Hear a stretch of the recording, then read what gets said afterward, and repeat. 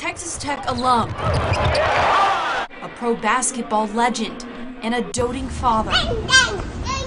Those who knew Andre Emmett say he was someone to remember. Whoever did this took a father away from us, from them, a brother to me, a nephew, a friend, a son, a grandson. You know, he didn't deserve this. Emmett was killed outside of his home in Dallas after two men approached his car and an altercation broke out.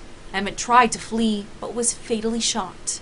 No, this has to be a joke, because I remember watching him on the Big Three basketball tournaments over the summer that Ice Cube promoted, and when I found out it was true, and my thoughts were, man, he just had a little girl, and I know he had another little girl also. Just to see him, those two little girls now fatherless, that's really sad. A passerby saw Emmett and called 911, but by the time he arrived at the hospital, Emmett had died.